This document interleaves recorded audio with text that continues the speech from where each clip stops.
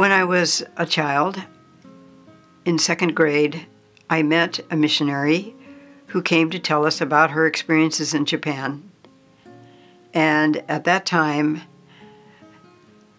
the impact of her words lasted a lifetime. She told me that little children in Japan would not have heard about Jesus if she hadn't have gone. And right there, I knew what I wanted to do. I wanted to go to Japan myself. 21 years later, God reconfirmed that call when He opened the doors for me to go to Japan. For the next 27 years, I struggled to learn Japanese. I taught English. I had the chance to mentor young women, and I work with local churches. In 2009, I was diagnosed with uterine cancer. I wondered why God didn't wait until I retired to give me this, but it just looked like a very tall mountain.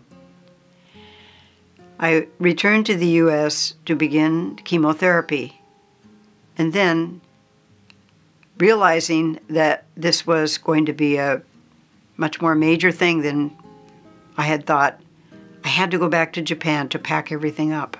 And at that point, I was extremely worried and concerned about what my future might be. It was like this big mountain looming up in front of me. I was finishing up my radiation therapy, and I began to feel a kind of urgency from God to return to Japan.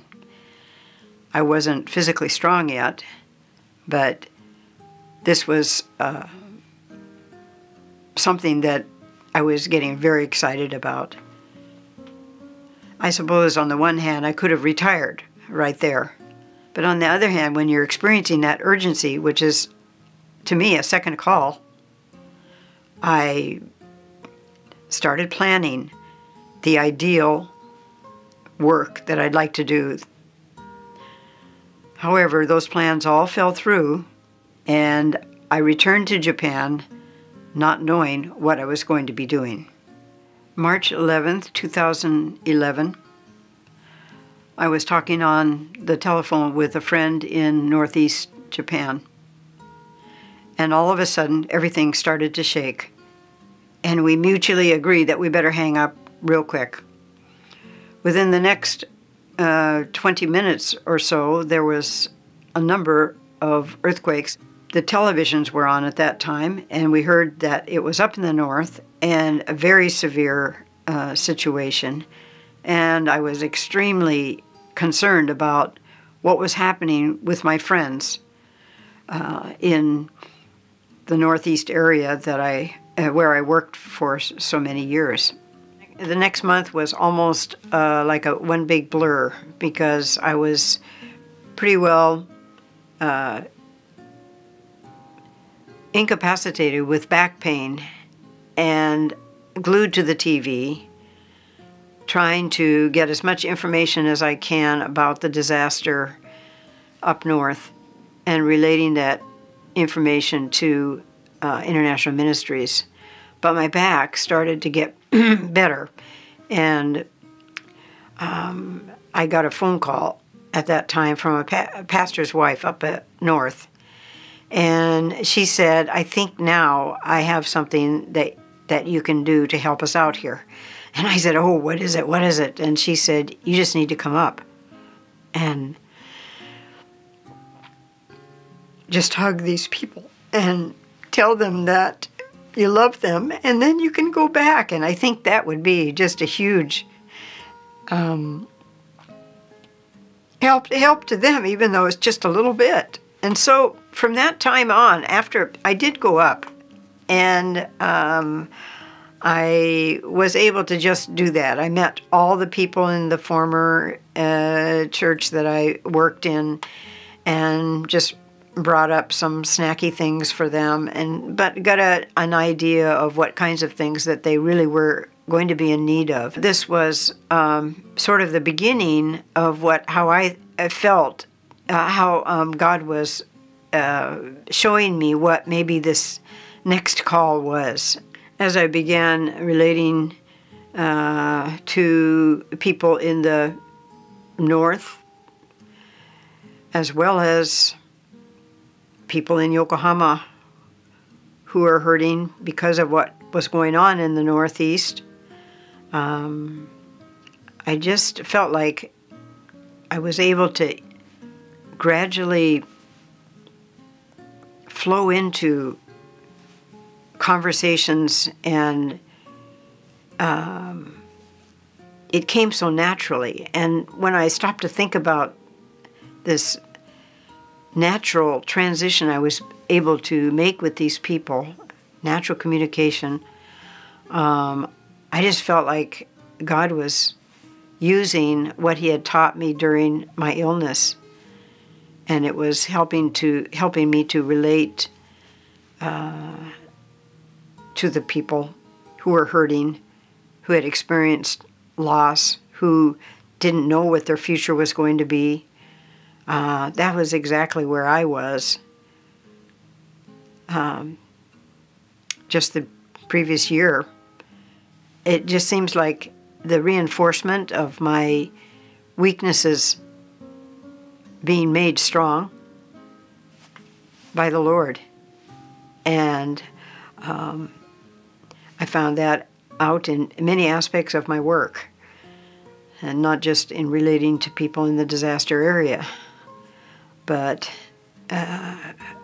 God just has provided the undergirding that I need and the strengthening that I need in spite of the weaknesses. The work in ministry that I did relating to the disasters, the 3 disasters, acted sort of as a jump start for entering into the work that God had called me to do. After those first 2 or 3 months, ministry opportunities just kept coming one after another, and to the point where I had reached my limit, so to speak, and how much I had on my plate. But I think God used the time of waiting on Him after I first got back to Japan, and then being catapulted, so to speak, into the tsunami relief effort, and that all just sort of acted as a impetus for me to dive in to the new opportunities. And I think that these all have their origin in the call that I felt, first of all, getting back to Japan, and then experiencing this call then in a specific way relating to the tsunami effort. Often we have to have our whole life mapped out before us, but in this experience, God has clearly showed me that waiting on Him is really important, and that He needs to have all the different aspects of His plan put together before He can lead us directly into His work and what His call is. I'm so thankful for all the support I've had, especially in these last several years, and I just could not have gone through the